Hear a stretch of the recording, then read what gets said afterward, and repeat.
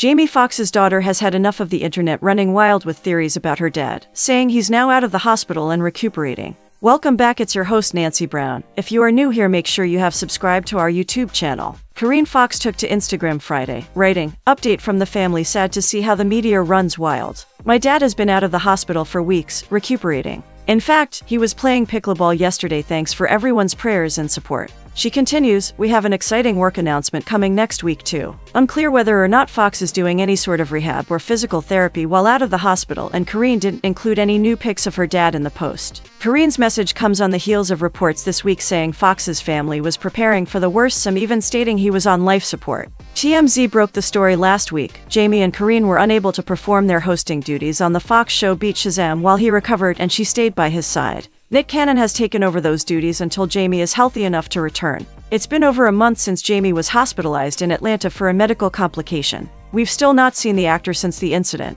That's it for today. Thanks for watching. Tell us what you think in the comment section, and most importantly, subscribe. See you.